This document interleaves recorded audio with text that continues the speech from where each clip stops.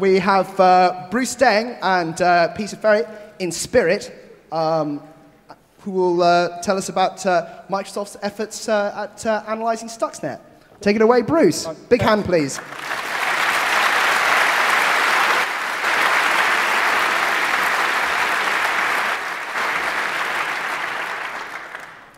Yeah, so before I start, I don't want to say anything about the Mossad. But yeah, we had the running joke.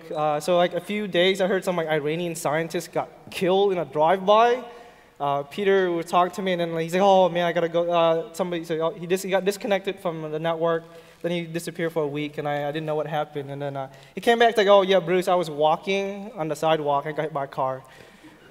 So yeah, I mean, you can't make this stuff up. So, anyways, Peter, so a lot of this, so. All this stuff, all this content here, the mistakes are mine, not Peter's. So if there's something wrong, blame me, not Peter. So anyways, I'll start. So one of the reasons for this talk is we actually planned this talk. I planned this with Felix a few months ago. And at the time, there weren't that many publications about Stuxnet, of all the different vulns and so on. Task scheduler didn't get fixed yet. So we were planning to, like, this would be like the first time where we talk about this. So this is the reason. And the other one is, our team analyzed this Stuxnet malware like within the first few weeks when it came in, but we weren't allowed to talk about it for very obvious reasons until now. I think this is like the first time where I'm allowed to talk about this kind of stuff. So, and the other reason why is I want to share, instead of sharing, all this SCADA, blah, blah, blah, blah stuff, I'm going to talk about how we actually analyzed it, like the process that we went through, how we identified the vulnerabilities, how they were fixed, and the different people involved, and so on. So it's actually pretty interesting. So anyways, with that, I'll continue on.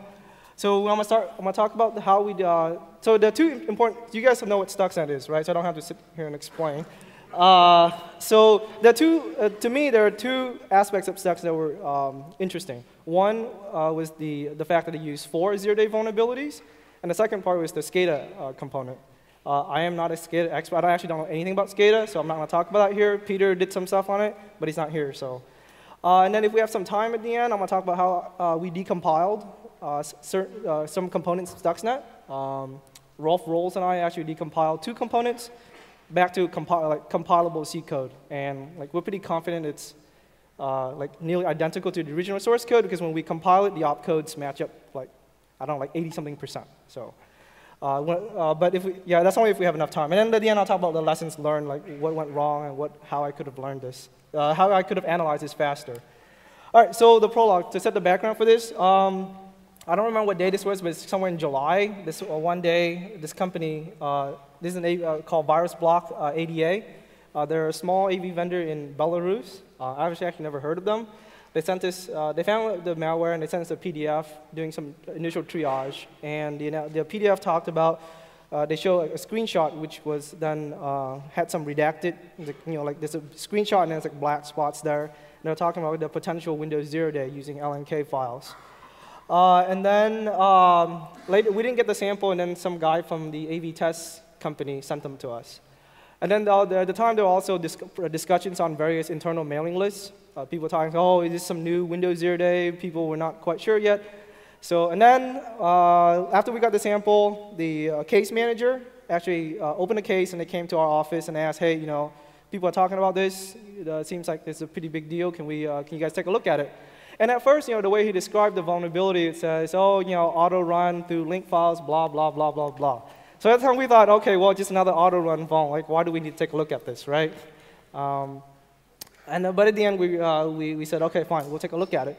And it's a good thing that we did.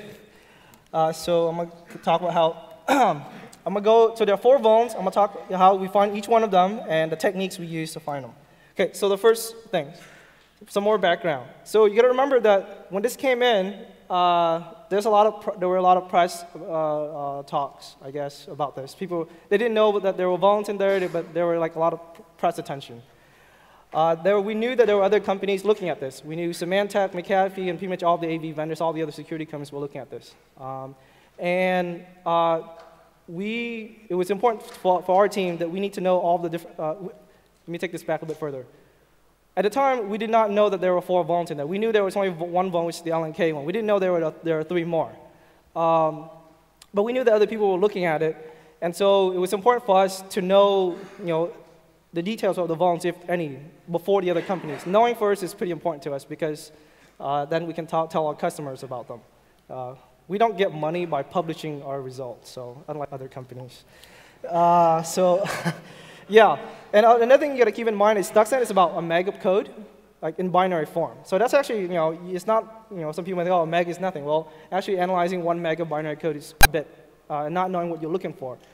So, and we had a very short amount of time to do this, because people were always, management were always constantly coming by asking us, okay, well, are there updates to this? Because a press request, blah, blah, blah, blah, blah. So, and another thing is, when we're investigating this, there were a lot of expertise required, because these vulns have in different components in shell and win3k.sys. And although we have really smart people on our team, no one knows everything. So we need help from other people. So it's like a team effort, pretty much. So these are the facts that you got to keep these facts in mind. Like timing is really, really important. And also, you don't know what you're looking for. I mean, it's like all black box, right? All right. So the trick that we came up with was we divided, when this miner came in, we divided the task into two people. One was Peter Ferry, and one was the other person's me. And the way we did it, we were assigned to, basically they told us, okay, stop working on whatever you're working on, like spend full time on this. And the objective was that not to understand everything from the beginning to the end, but basically to identify suspicious blocks of code that may be related to vulnerabilities, and then isolate them and like try to understand them as soon as possible, and then pass that knowledge to the developer so that like they can figure stuff out. And like, understanding every minute details is not important to us because that's like almost like not a waste of time, but it wasn't important to our team at the time. And then the other thing is that, so the developers, most of them, they don't read assembly code every single day, right? But they do know how the components they do know how it works and so on. So we need to transfer our reverse engineering knowledge to them. They can use that to try to figure out what the vuln is and vice versa. So, all right. So bug number 1, this is what we got. This is actually an unredacted version. So this is the file that we got from the sample. This is a link file. If you notice, there's like a path. It's like a .tmp blah blah path. So the first thing we saw, we looked at this file. Was like, okay, well, the link file is a binary file format. This is like when you right-click and create shortcut, you create a link file. So the first thing we did was we converted the link in order to figure out what the vuln is. For this, we knew that the path, somehow the path to the file is somehow not valid properly, but we didn't know where that was happening. So the first thing we did was we dumped the contents of the LNK file into human parsable form. So all the different fields and so on. And then so we dumped it, and then here at the end, the path name is the CP1 name. It's actually like a structure, a field inside a structure in the LNK file. So this is a path. Normally you would see C colon whack blah dot C colon whack Windows System32 blah. But here they use a different format. But this path is basically you can use this path as well. This path is used for removable devices. For this one is for specific to a Kingston USB device. So the original sample came from I guess a Kingston USB stick. So we knew from the behavior of from the description that people were describing, we knew that the DLL that specified, like this file here is a DLL. We knew that was somehow being loaded into the export.exe. But we didn't actually quite know all the details at that point. So what we did was we just tell the debugger, hey, notify me when this DLL is loaded. And then so then when the DLL is loaded, the debugger breaks in, and we got a stack trace. And then from the stack trace, we figured out, okay, well, blah, it's like pretty simple. We know where the vuln is. And this took like, I don't know, like 2 or 3 minutes. Remember, so when we opened this case, there were, I don't know, probably like 20, 30 people involved, and emails were being exchanged back and forth, literally like every 2 or 3 minutes probably. So the root cause is basically LNK files contain links to a target, right? Shell needs to know the icon to represent this shortcut. And control panel links, which is a special type of link file, has a property called dynamic icons. And in order for the shell to get the icons, what they do is they literally call load library on this. And when anybody who programs Windows, load library, when you pass it, it will execute DLL main automatically. So the end result is that you get code running like in the current user context, like automatically. So the code path, this is that's actually so this is the top. This is actually a stack trace. The top function here is that's actually where a call to load library, and the bottom is all the functions that led to it. And I'm not showing the source code. I'm actually not going to show any. I'm not going to show any source code for any of these vulns because these vulns are so simple to understand that like having source code is just like it doesn't even matter. So anyway, so literally here with this vuln, you get to load library any file you want. Okay, then the file can be located anywhere. The attack vectors. Okay, so once we figure out the vuln, okay, well, looks like the shell doesn't validate where the DL is being loaded from to get the icons. So okay, but that was like the one we made a repro with C colon Windows C colon temp blah.dll. But we were wondering, okay, well, usually WebDAV. What if you put it the DLL on a UNC share on the internet or something like that? Would this work? And that was important to us because that basically means that you can exploit this. You can put your file on the internet and you can destroy the world. So it turns out that we were able to create a repro that uses WebDAV, where the DLL is not stored on the local drive. It's stored somewhere on the internet. And when we found this out, it's like, wow, dude, it's like really bad stuff. So yeah. So of course, at the time, once we figure out, okay, all the different attack vectors, we know, okay, this is really bad. We need to act very fast. And of course, at the same time, there are management asking, okay, what are we going to do? Blah blah blah blah. Of course, once we figure out the root cause, like literally about a minute or two after that, the fix was somebody recommended a fix. So the initial proposal for the fix is, okay, well, force it so that the DLLs can only be loaded from C Windows System 32, which requires admin to write to it first, right? It seems kind of obvious. But then the shell developer said, no, that actually we shouldn't do that because that goes against our public guidance to people. We tell people, hey, don't put your control panel files in in the Windows System 32 directory. Put it somewhere else.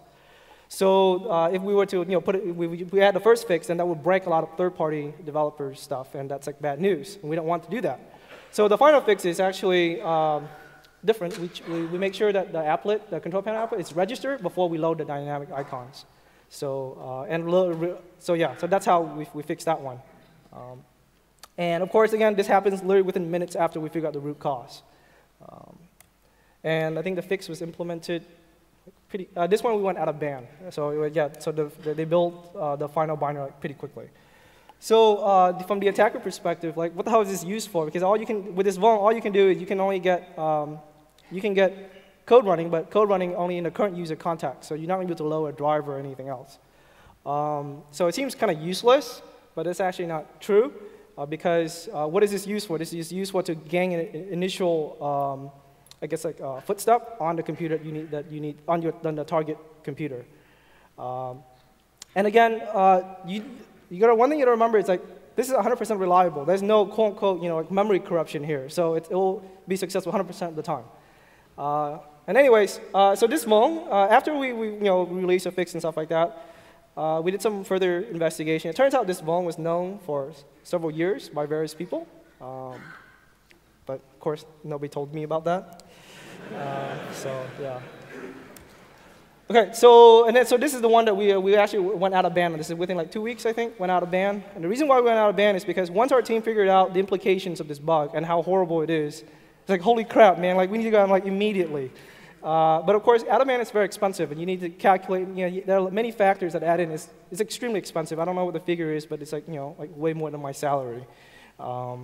And so we have to think about it pretty carefully. And we also look at some telemetry data.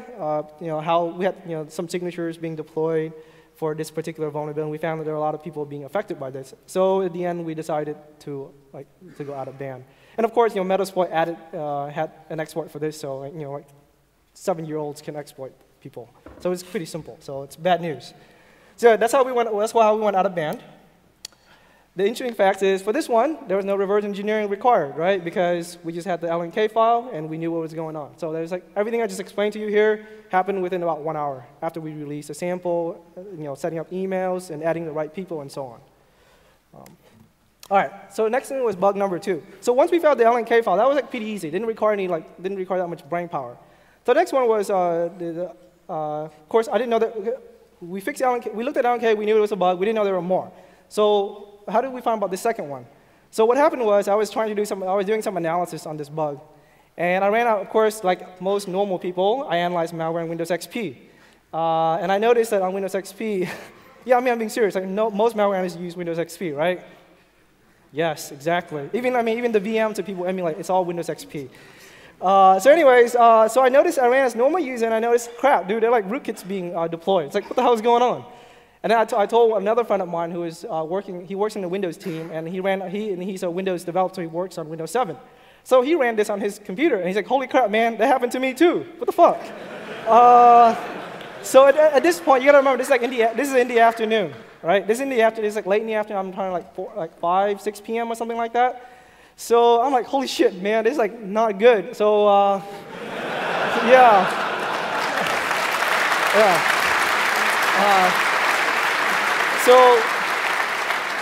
But the thing is, like, we knew that the rootkits were being deployed, but we didn't know how the rootkits were like dropped, right? Because you need to install the rootkit somehow. We didn't know how that was done.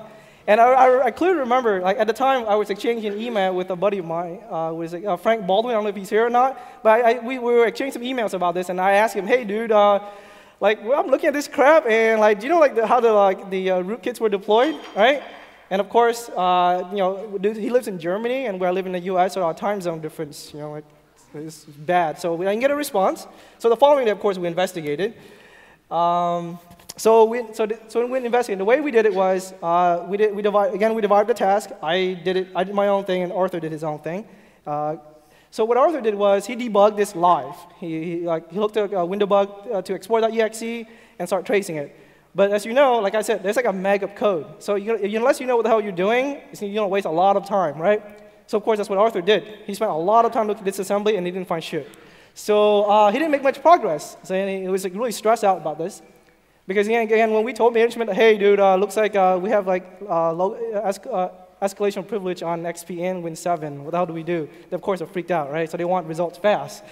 So Arthur, the following morning, what he did was he used a different approach. Instead of doing live dynamic analysis, he used a process monitor, and he looked at event logs. Being myself, I said, oh man, this is like a waste of your time. Fucking process monitor is like, not useful for this. Nobody uses this for reverse engineering. I was wrong. So he looked at the process monitor logs, and he found two interesting facts. He found that there were scheduled tasks being added, and he also saw that there were files being written. There was an XML file being read from the disk and then rewritten back to the disk. And so he didn't know where, because process monitor only tells you what's happening. They don't tell you exactly where in the binary that happens. So basically what we did was we had an internal tool, and we were able to figure out, okay, exactly, we set a breakpoint on like create file, and we knew exactly where in the binary that file was being created and so on. So once we suspected that this had something to do with scheduled tasks, we added the developers of the task scheduler to the list. And of course, these people are like mad smart, right? After a few minutes, we told them, here are the behaviors that we're observing. We extract the file before, like the XML file before and after, and we told them, here, this is what's going on, here's what we're seeing. Of course, the developer immediately said, oh yeah, dude, this probably has to do something with our CRC checksums. And of course, at the time I'm reading this, I'm like, no, dude, this can't be. So it turns out that this is the case. So the way it works is, I'll explain next, but yeah, they use a hash algorithm, and the hash algorithm was CRC32. And then, of course, I didn't believe him and stuff, so I looked at the Stuxnet binary, and I was like, yep, you're right. So the way here's how it works. On Windows Vista and higher, when you create a scheduled task, it actually stores all the information about the task in an XML file. And the XML file contains which user the task is supposed to be executed as. So usually it's by you, right? And the task scheduler will checksum this XML file, save the checksum in a registry somewhere. And then before it executes, it hashes the file again. It checks to see if that is the same or not. Because when you create the task, you actually have it's actually readable and writable. So anyways, that's how they did it. If the checksums don't match, and obviously there's some corruption, so we don't execute. But if the same, execute. But of course here, CRC32 collision is very easy. It takes like 5 seconds to generate one. And that's what the Stuxnet author did.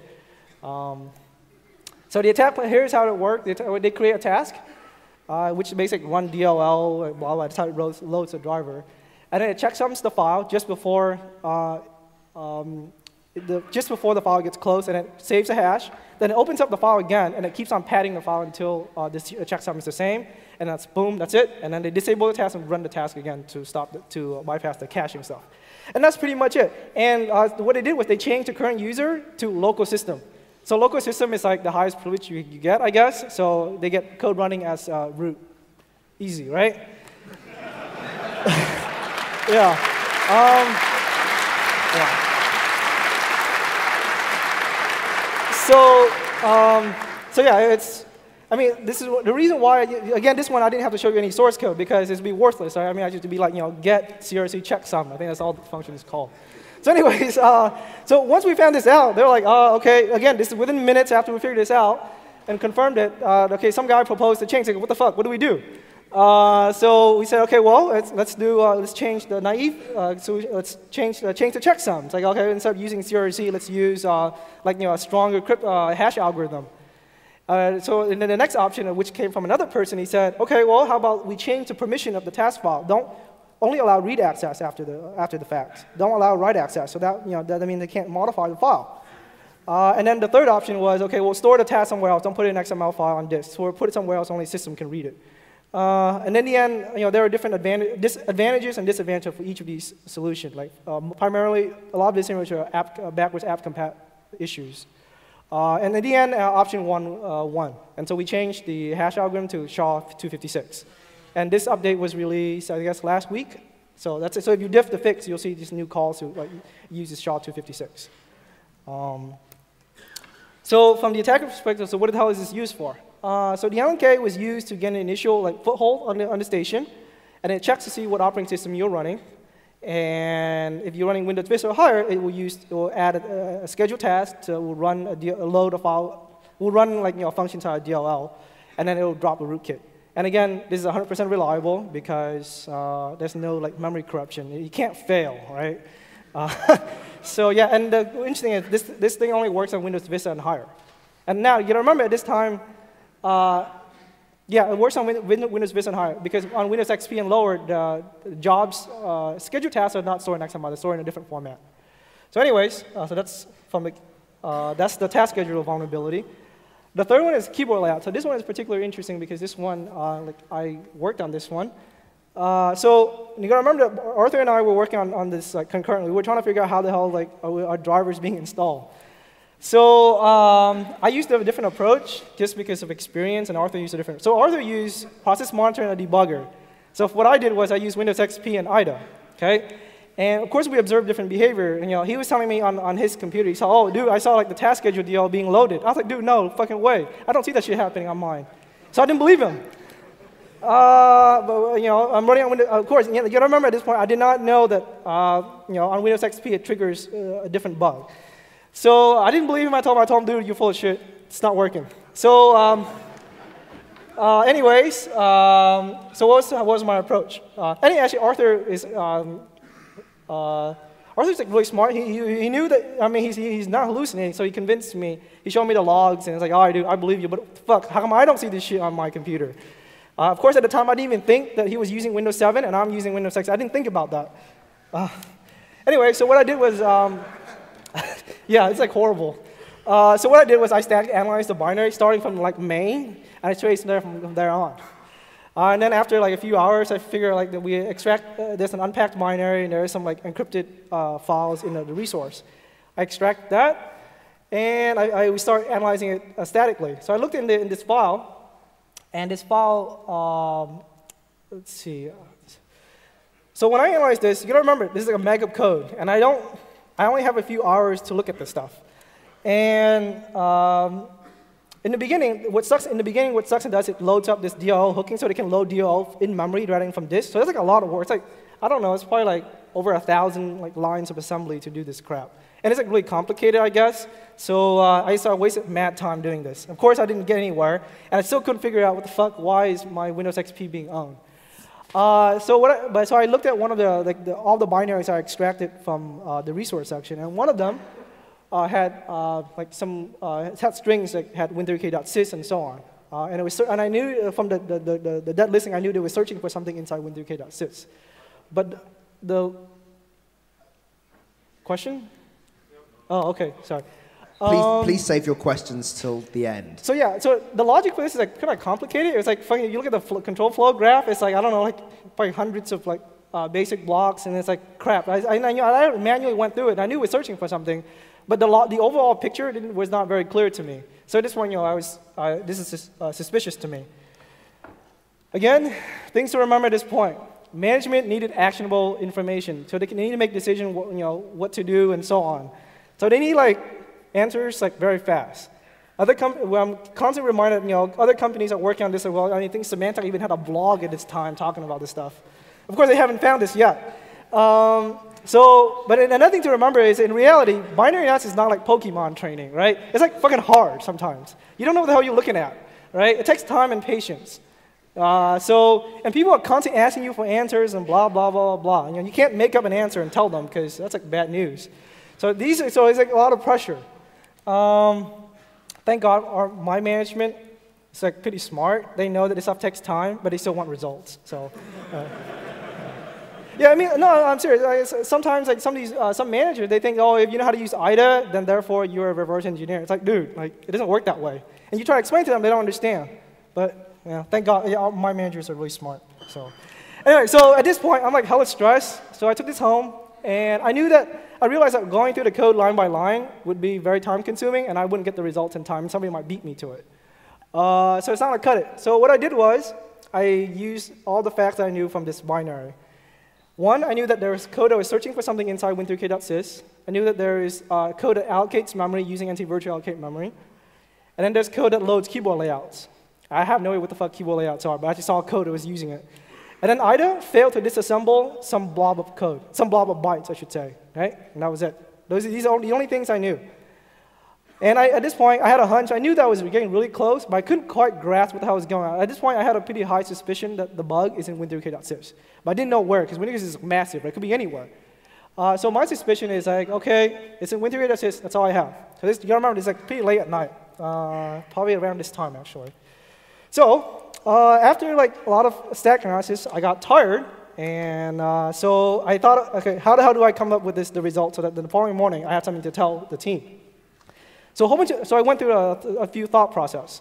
I thought, okay, well, the first thing that came to mind was, one, hook up a kernel debugger, and I tell the debugger to tell me, I tell the debugger, say, hey, dude, notify me when this driver is installed. And from there on, once the driver is installed, the kernel breaks in, and I look at all the stack traces to see if there's anything that's like, suspicious. But again, of course, that doesn't work. This won't work because in Windows, drivers are loaded like by this system process context, and like you won't get much information out of that. So that won't. So this first this first thought failed.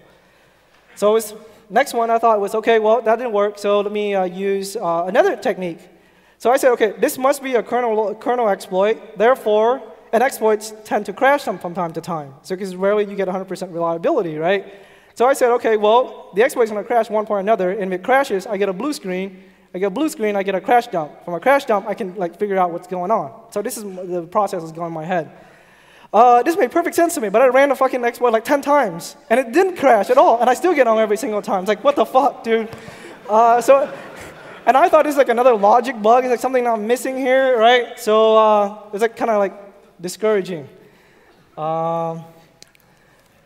So the next one I thought was, okay, well, kernel exploits usually put shellcode in userland memory and then try to execute it there. Why don't I ask the debugger, hey man, when the kernel tries to execute some code in user mode, can you like let me know? Of course, this is wishful thinking because we don't have this. This functionality does not exist. Anyway, so I got like really like depressed about this. It's like, holy shit, dude! I need to have something the following day. Blah blah blah blah blah. So I got tired. I went and looked at some porn. And anyways, I'm just kidding. No. So I thought, okay, like I'm like really tired by this point, right? I'm like, fuck, dude. Like this is like stressful. And so obviously the previous experiments failed. So I was like, what the fuck? What am I missing here? I need to rethink this again. So okay, so I thought, okay, I have many pieces of the puzzle, but I'm like, I need to figure out like, am I missing any other like crucial pieces? And I thought, okay, well, the only other piece I don't understand is like these blob of bytes that has no references to it in IDA, and IDA can't fucking figure out what it is. And I looked at this and was like, okay, I need to look into this. So I decided to look at this blob of code. And I saw this. This is the blob of code. It's like repeated a whole bunch of times, right? So how many of you like, this is like stand out to any of you guys?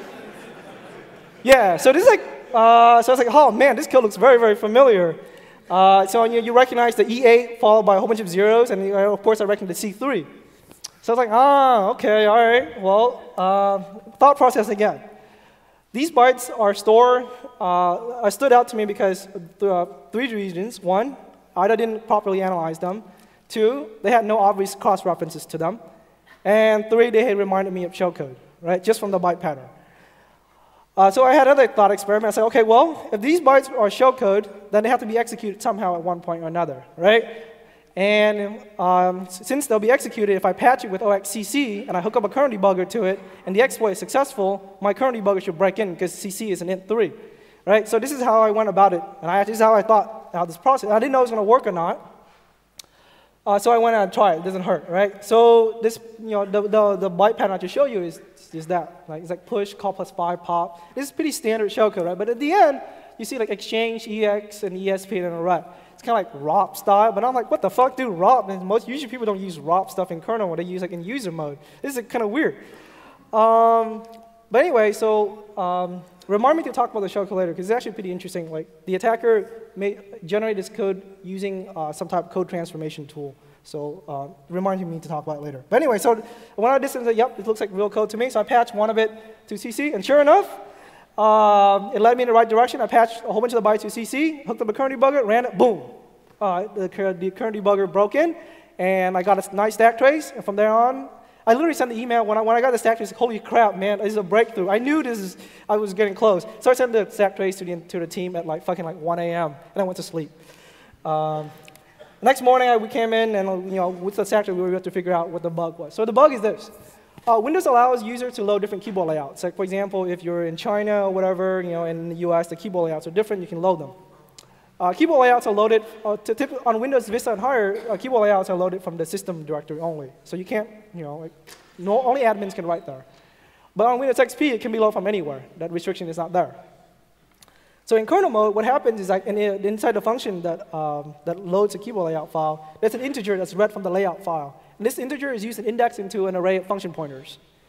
And then the index is not properly validated, so basically the attacker can control this. They can basically get the kernel to call anywhere they want, right? But what the fuck, you can control the call what you want, but you need to know, like, you need to have memory allocated at the destination that you're going to call at first, right? So what the attackers did was, it's actually really smart. So the ANL proc, that's actually the array of function pointers, right? And you see there are 3 function pointers there, like the top 3. Win30UK, KBDNS, blah, blah, blah. But then you see immediately a few bytes after that, you see the 60, 63, 62, 61, and 006E. So in Windows, the OX7, FFFF, and below is from in user mode. Anything higher than that is kernel mode. So what the attackers did was they search for, once they find the base address of this function, the array of function pointers, they start scanning down from there and to figure out where the next D word that is within the user mode range. So they found like 60, 63, 60, 61. Then they allocate memory at that exact address, and then they put code there. And then they change index so that the index will be 0, 1, 2, 3, 4, 5. The index will be 5. The kernel will call that function directly. And that's it. Now, one thing is that at this point, I should have realized that since I've analyzed a whole bunch of these Win3k.sys exploits, and every single time people need to map the null page, so they use NT-virtual allocate, I should have spotted that immediately. I should have set a breakpoint there and you see what's being written there. But at the time, I guess when you're under a lot of stress, you don't think through all the different options right away. But thank God, the previous OXCC trick works. So, but anyways, so that's how the exploit works. So from the attacker's perspective is, the task scheduler is only used if you're on Vista and higher. This vuln is only used if you're on Windows XP or below. Okay, and exploiting the keyboard layout issue is actually pretty easy, right? I mean, I told you once you know what the details of the phone is, I mean, it's like little kids can do this. My mom can do this. It's actually very easy.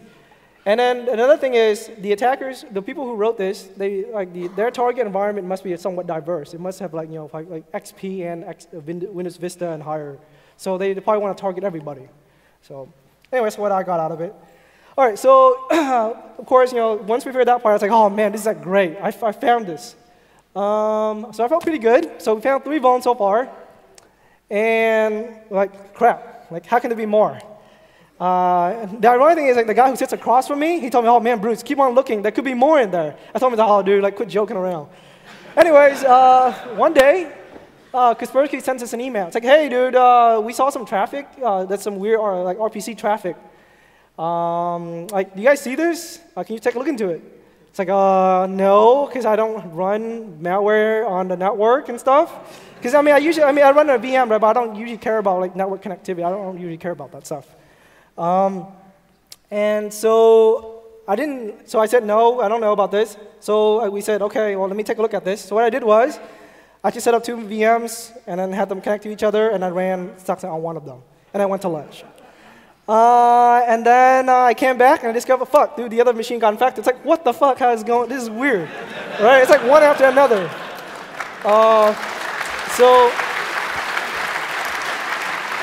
Anyway, so this one is like, this one at least, there's no stack trace or whatever, but I have packet trace. So when the packet trace, I was able to figure out what was going on.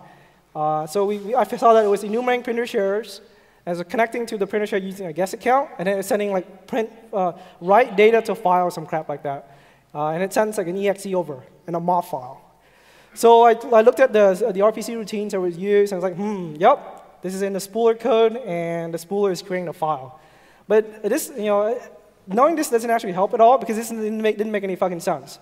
Typically, the spooler needs to impersonate the user who is connected to it before it performs an operation, right? Because then it doesn't make sense for you to spooler. You remember, spooler runs as like system, so it's like highest privilege. So, and I was like, yeah, I've worked on spooler case before, and like this logic does not make sense to me. How the hell is this happening?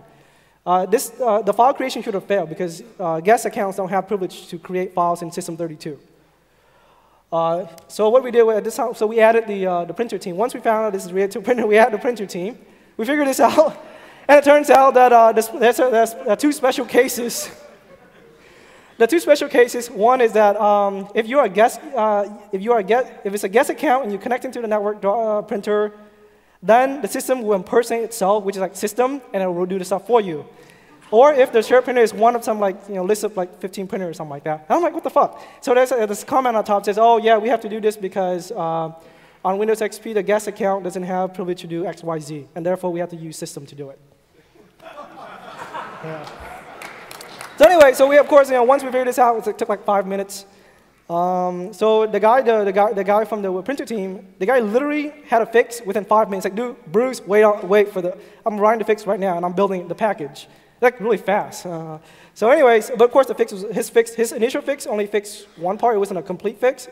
Later on, we involved more people, and we found out that we had to fix other places. But yeah, so that's how we found the spool issue, thanks to Kaspersky. So the root cause is that, yeah, I just explained to you, spooler basically you can share a printer if you allow a guest account. Guest accounts can connect to it, and then tell the spool, once it's connected, tell the spooler, hey, print this data to a file for me, and you specify the path, and then you send the file. And that's pretty much it. Now, but the cool thing is that this vuln only allows you to write a file anywhere you want. It doesn't allow you to execute the file. So that's where the MOV file comes in. This is like pretty creative because I didn't know about this. The MOV file is actually like kind of like compiled script almost, and they wrote the MOV file in system32/wbem/MOV. And I'm like, what the fuck is special about why this directory? It turns out Windows has a thread that continues watching this particular directory for new files being dropped in there. Once a new file is being dropped in, it picks it up and it runs it. Now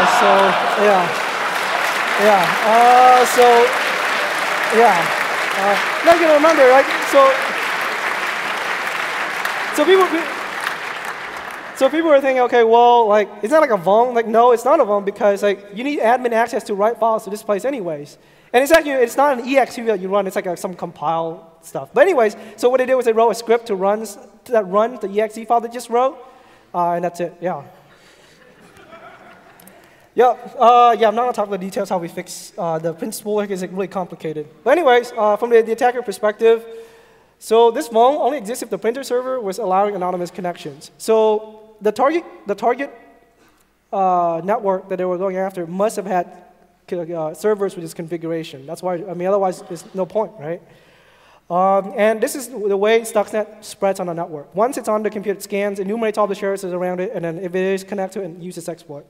So the attackers must have wanted like large-scale infections. You know, I'm not sure why they want to do this, but that's what I think. That's at least my hypothesis of it. And the attack had good tricks too. Like for example, I didn't know about this moth trick, but they did. So the lessons I learned from this is doing like a thorough job is like really hard. It requires a lot of time, and in real life, when you're being asked questions like every few hours, it's pretty stressful, and like you don't have time to go line by line and explain it, right? Especially if it's black box and you don't know what you're gonna find, you don't know what you're looking at. So you gotta find a balance between there. And then so in my case, I learned the mistake from that was like I took the old school approach, which is literally starting from main and tracing down. That's like bad news. Don't do that. Only do that when you have time. But yeah. And the other one is like the ability to figure out important facts and then putting them together to see a bigger picture is really important. Like for example, in the WinThrough assist case, like I figured all this stuff out, but I couldn't quite figure out how they all fit together until like towards the end.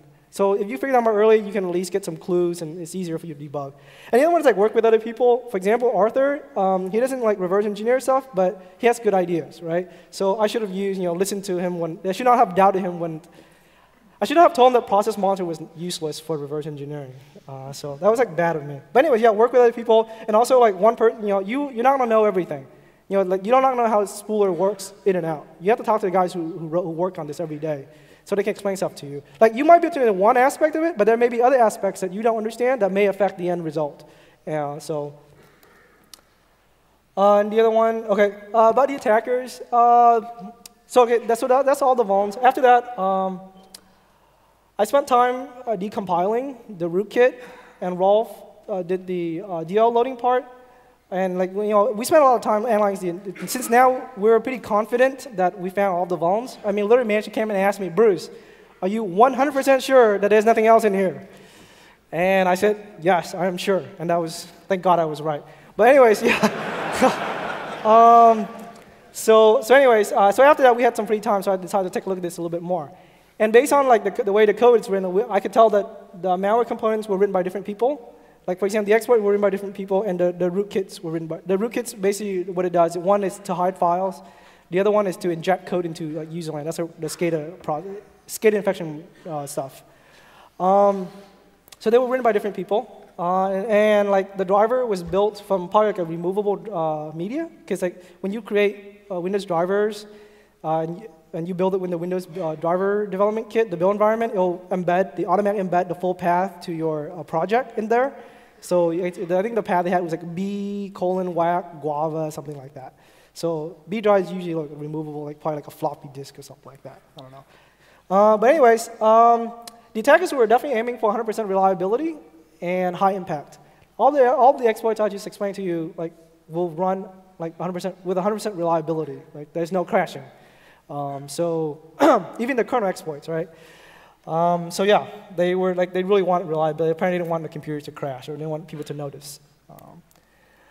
Decompilation. I don't know if I have enough time to talk about this. I didn't prepare the slides because it's like really involved. There are different tricks when we. Okay. Wait, what does that mean? I have enough time? Not enough time? Okay.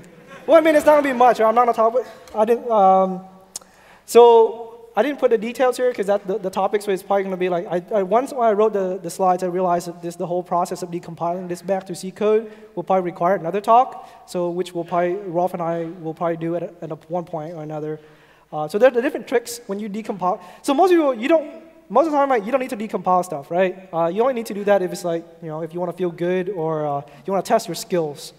So before I've decompiled code before, but just like one function, like one or two functions at all.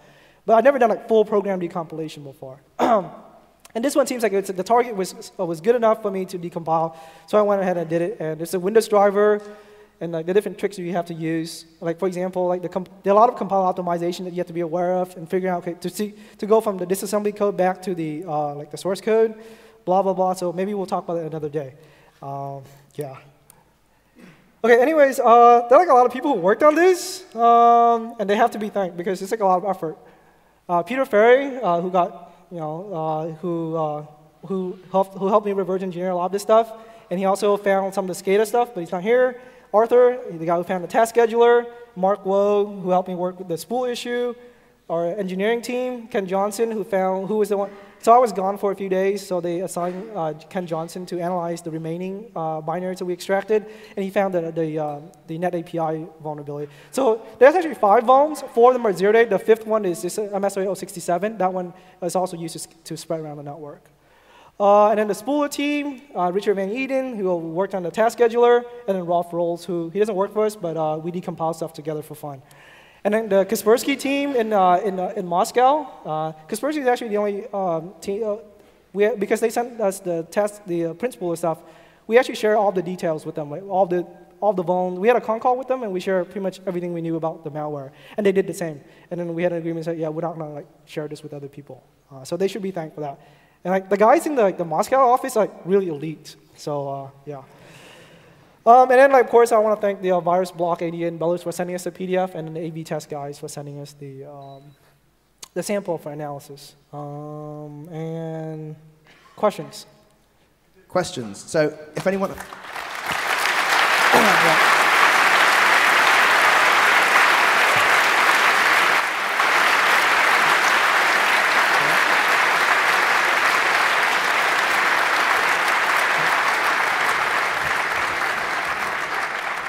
So the way we're going to do questions, if you've got a question, if you can line up behind the 2 microphones here, and what we're going to do is after 2 questions from the audience here, we're going to take a question from the hackers bases. Hang on a minute. Oh yeah, one thing, like don't ask me about who did this, the attribution, like wait for WikiLeaks or something like that. Yeah. Oh, so they have no questions? Oh, okay, fine. Okay, so questions. We'll start with this gentleman here. Speak into the microphone and make sure it's on. Chef will take care of it. Earlier you explained that when you gain the privileges, the system privileges. The system privileges are like root. So yes. Do you use Linux? Tavis, where are you at? Yes, I use Linux from time to time.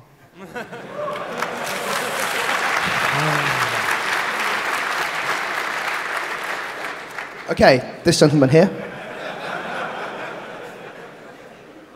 Do you know, or can you guess how long Stuxnet was around before you discovered it? Pardon? Do you know, or can you guess how long Stuxnet was around and was used before you discovered it? Okay, yeah. So some of the AV, there are various companies that said that this has been around for over a year, I guess. So yeah, there are different versions of it, I guess, yes. Okay, thank you. Yep. Next. First of all, I never expected to enjoy Microsoft's talk this much. Well, thanks.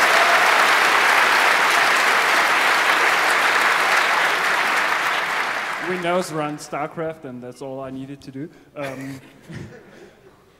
I'm a lot more familiar with the SPS systems and AWL, so I'm interested.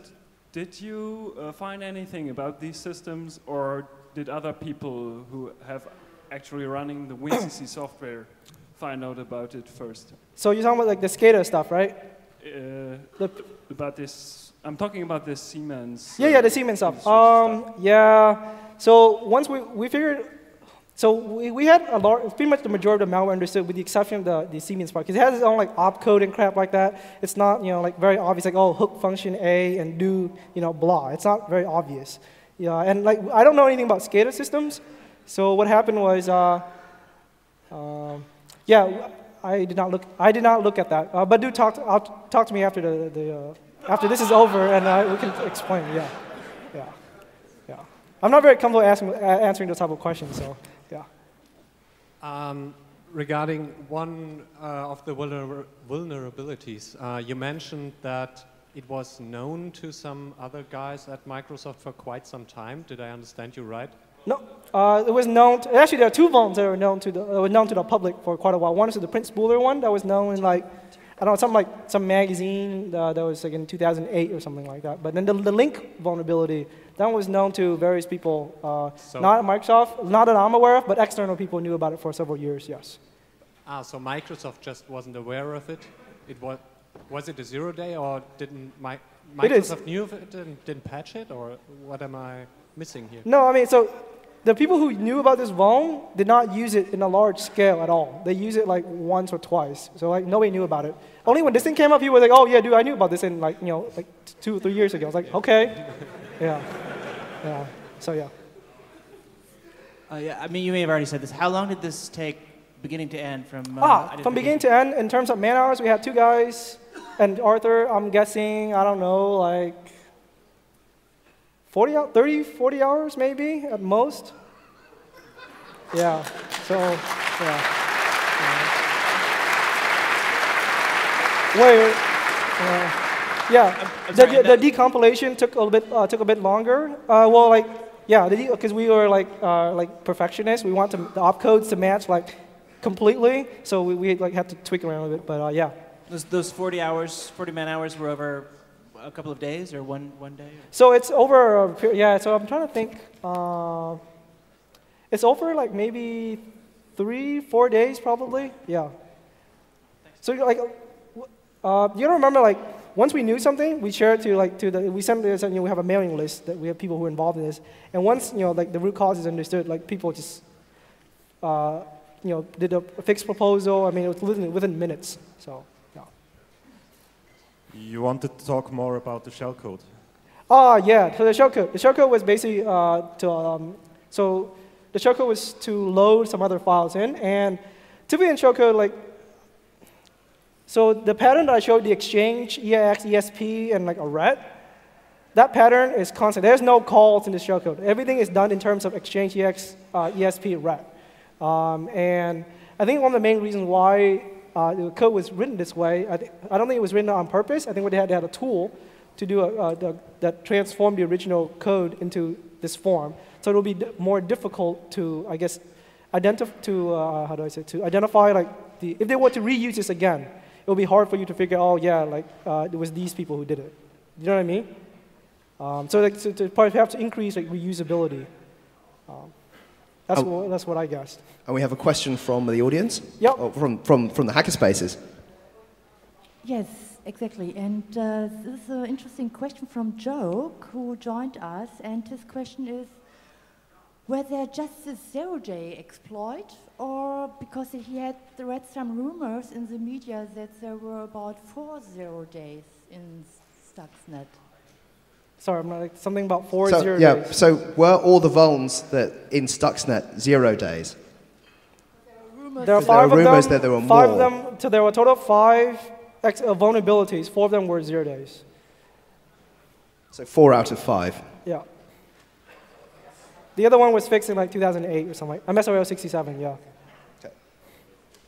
Well, some 5 years ago, Microsoft has published the Strider Ghostbuster rootkit finder. Mm-hmm. As far as I remember, that concept seems reasonable to me. Did you consider using it to go deeper into that rootkit issue and to make it kind of more an external, internal view comparison? So, as far as I see, you have more or less judged whether there is something or not by evidence and not by a real total view on how it looks external and how it looks internal, the system. I'm not understanding this question. So you're talking about a Strider? Well, the nature of a rootkit is that it hides by modifying the system APIs. That means you don't see it. Well, with an external view, you can see it. That's the concept of that Strider system. At that time, Bruce Schneier has commented very positive about it, and I think maybe that would have been an option to make sure that there is nothing else, nothing more than you have found. So basically, the first thing we did was, they submitted, when the file came in, we automatically submit to an automated analysis system, in which basically spit out all the different file results that, like say what the rootkit does, and, like say attaches to a certain file, attaches to like the CDFS driver, blah blah blah blah. Yeah, it told us all these things, right? But that's not actually very important to me at least, because that doesn't actually help me figure out how the hell did the rootkit get installed. Do you know what I mean? Like the behavior of the rootkit is not as important to me, because I need to know how, my objective was to figure out how the rootkit was installed, so from a vulnerability perspective. And after we figured that out, then we analyzed the rootkit manually, at least I did. So I don't know if that answers your question or not, but yeah, sorry. Well, kind of, at least I think this could be a kind of a last step to make sure that there is nothing else. Ah, I see what you're saying. So you think that using this tool to ensure that there are no other vulns, or like, I see what you're saying. So the reason why I was pretty confident there was nothing else is because like I spent a lot of time like going over the code, and like we had confirmations, shouldn't say confirmation, like my other partner agreed with me and so on. So that's how we were able to figure out, Right, we have time for, well, we're going to take these last two and then we're going to have to call it. So this gentleman here. You said that it was 1 megabyte of code in total that you analyzed? Can you step forward and speak into the microphone? I try again, but I don't know whether it's on. Yeah, okay. So you said it's 1 megabyte of total data? It's about a meg, yeah. Or about a megabyte. How much of this was the SCADA payload and how much about was the actual Stuxnet? Don't quote me on this, but I don't know how big this SCADA. I didn't look at the SCADA part. All the exploits and the DL loading part, which is duplicated in 2 files. I'll take a wild guess. Probably I probably shouldn't even take a wild guess. Scientific guess. Yeah, I don't know. I mean, the exploits were everything, like at least the x86 code, I'm guessing probably like 300K, 400K or something like that, I'm guessing. Yeah. Sorry, I can't make a good answer on that. Yeah.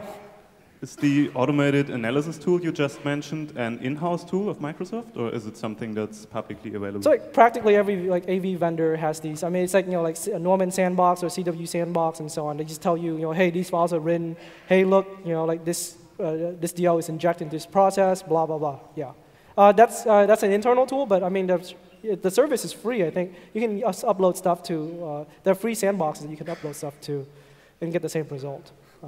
We only use that because I didn't want to waste my time looking at stuff that has the emulation layer. Sorry, I didn't want to waste time looking at stuff that were already understood by the automated tool. Yeah.